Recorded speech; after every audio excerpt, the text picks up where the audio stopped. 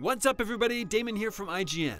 There are a variety of animals and enemies Link can mount in Breath of the Wild. Horses, bears, deer, and even Lynels are all up for grabs. Some horses and enemies will require more stamina to soothe than others, so eat your stamina recovering foods to help in case you run low. Horses can pretty much be found in any open plain. Stats depend on the breed of horse and the color. Steeds that are one color have higher stats and are harder to tame. Horses can be registered at stables and saved for later use. Epona is the most powerful horse in the game.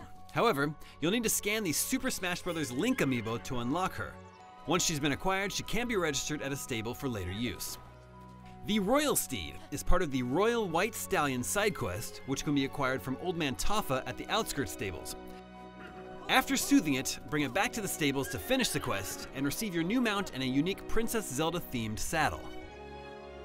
Bears, deer, foxes, stags, and other wildlife can be mounted as well. Unfortunately, they won't have the ability to sprint, and you cannot register these creatures at the stable, but you'll get an amusing reaction if you try. The giant horse can be found south of Mount Hylia in the Taubab grassland. It doesn't have a lot of stamina, but makes up for it by being able to smash whatever it charges into. Once mounted, it can be registered at a stable. The stall horse can be found in the northeast region of the Hebra snowfields. Knock the Bokoblin riders off and mount them to have your very own skeleton horse. You can't register them at a stable, unfortunately, and they disappear when the sun rises.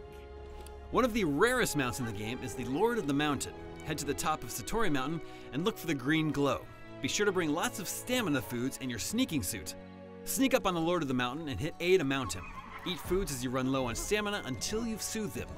You can't register the Lord of the Mountain at a stable, and he'll disappear if you unmount him for too long, so enjoy your time while it lasts. For more news and tips on The Legend of Zelda Breath of the Wild, keep it here at IGN.